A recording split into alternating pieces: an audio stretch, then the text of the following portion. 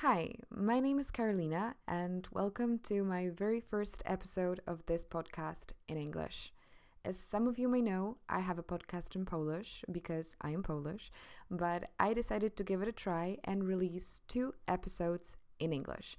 First of all, there have been many requests for me to do that, and second of all, I did 2 interviews with exceptional guests, one from the US and one from Israel, and I would love to share them with you.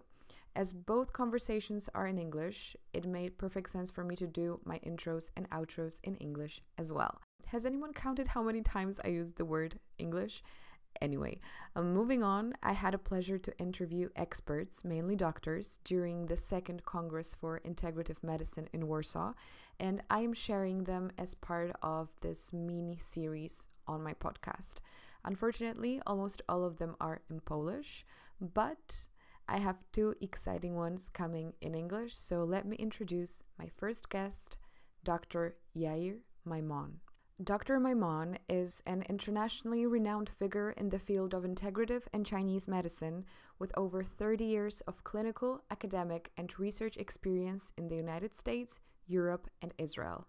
Yair Maimon integrates complementary and Western medicine in his own unique way. He combines a vast background of TCM styles and a wide clinical and teaching experience. In our short conversation, Dr. Maimon explains the idea behind his lecture that he gave during the Congress. I also ask him about his definition of integrative medicine and what he thinks should change in the medical system and the general approach to health so that it becomes more holistic. So for those that didn't have the pleasure to participate in your lecture, Sure. Could you give us a brief explanation of the topic? So what was the main idea behind your lecture? Well, there's few. I'll try to start with one, but then I'll break it to few ideas. Because the topic of this Congress was on future medicine, so I focused very much on seeing a patient as a whole. We found, medicine, as Western medicine in the last 80 years started to separate, people into segments. And I think I'm coming from a tradition of Chinese medicine, which is very much seeing human as a whole. And I've been practicing in the hospital and, as you heard, doing a lot of research. And I think we are trying to bring back the sense, I can say few key points. One is that humans are a whole. So they live in their body, they have their mind, and as I stressed here, there's something even above it, and there is a healing process. So humans are made out of bodily parts, but also mental and belief parts, and you can't separate them. If you separate them, it's not a human anymore. It's like somebody lies unconscious. You give him the same medicine as someone who is conscious, but not in my medicine, right? Because the conscious part has a lot of meaning and has a lot of ability to heal. So this was one thing that I talked about. The second is the wisdom of nature. I'm coming again from a tradition of Chinese medicine, so we look very much into understanding, in my case, the value of different herbal medicine and herbal combinations in supporting the immune system, treating cancer and preventing, hopefully, cancer. So there is a lot of wisdom in nature and in natural medicine that should be utilized for patients. And what I've been doing over the last, I can say, more than 20 years is trying to bridge this gap. There is wisdom, there is healing, and there is a potential for better health. And the reason people don't use it in normal medicine is because lack of research. It's not that there is a lacking, but there's just lacking of research. So what I've been doing is doing very extensive research and incorporating different also medical and research facilities all around the world. The one in Poland, I told you, was this one formula that we've been researching. It's called Protectival. We did even in the Jagiellonian University.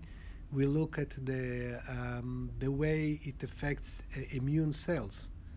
So we went into the cell and we look at all the proteins in the cell, how the herbs are affecting it, how this one formula protective, how it is increasing the immune activity and in the same time reducing inflammation, for example, reducing the tendency for cells to cancer.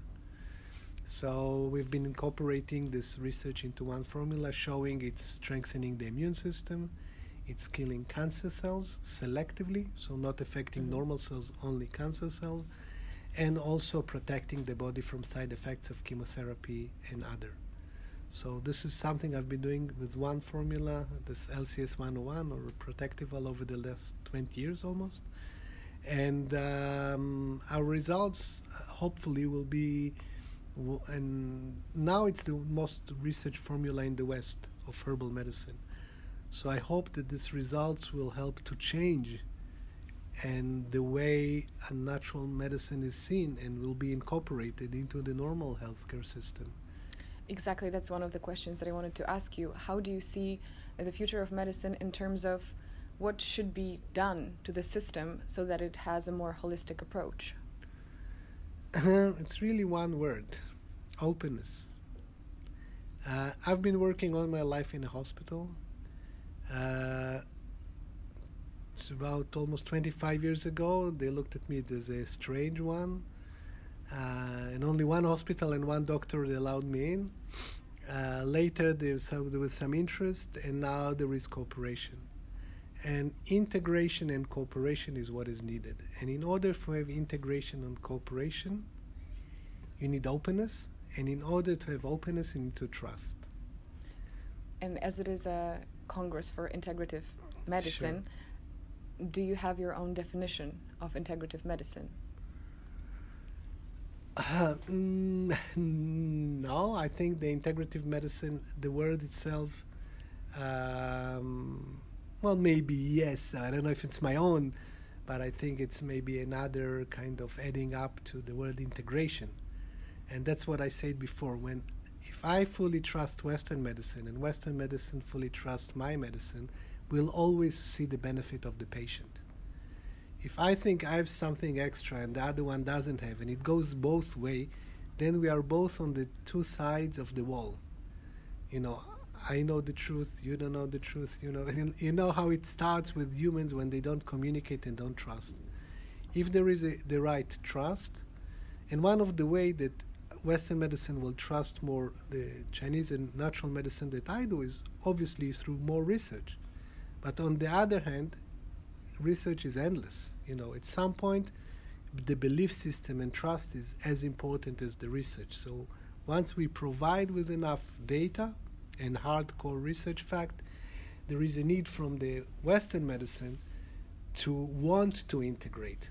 Yeah. Because it's, as I said, we can want to integrate, but the people who are making the decisions are the political people, the health ministry, and eventually doctors and so health ministers, head of the health ministry, and hospital managers and health system managers. They are the one that making the policy. If they are willing to integrate, there will be a lot of integration. The general public already decided. It's a grassroots movement. People are voting with their legs. Like for breast cancer or cancer, breast cancer is, I know the statistics very well, 80 to 90% of breast cancer patients go also for natural medicine parallel to Western medicine around the world. I don't know the statistics in Poland, but generally I can say high percentage. Yeah, but sorry to interrupt, but is it? Yeah, go ahead. It's not because of. Well, the health system is not helping them. They have to go. That's what I mean. To start so the patient initiative. decided. Yeah. But the doctors and health system needs to be open and trust and give it a chance, because eventually we are all doing work for the patients. It's not the opposite. We are just service providers. I mean, a doctor, if patients don't come to him, doesn't have nothing to do. So we are doing the service for the patient, and I think the patients, in the right way, making this decision to integrate medicine. Western medicine answers certain part, natural medicine or Chinese medicine answers other parts.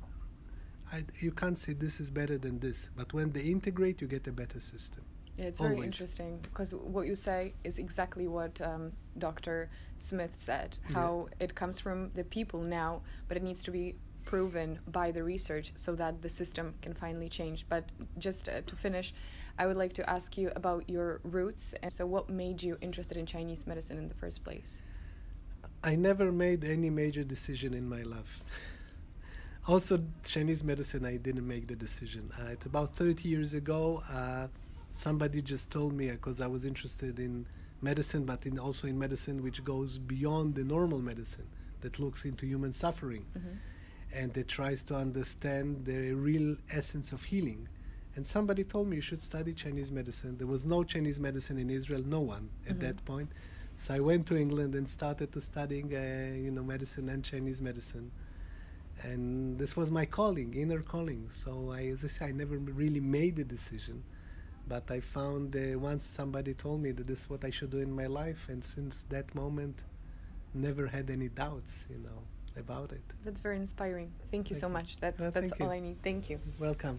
Thank you so much for listening to my podcast. If you want me to produce more content in English, rate and review this podcast, or just leave a comment under this episode on YouTube. I release new interviews every Monday at 4 p.m. Until next time.